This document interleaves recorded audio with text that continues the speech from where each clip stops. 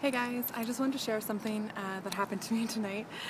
So I was in at the hospital visiting my mother, who's doing fantastic, by the way. She's such a trooper, and she is surrounded by the most amazing healthcare staff ever. I've never seen anything like it. They're amazing, super nice and funny and sweet.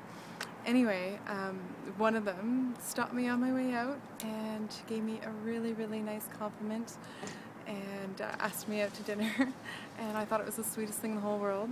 I was very flattered, and that compliment completely made my week. It's so nice to receive these compliments from people, and I love giving them, and it's nice receiving them.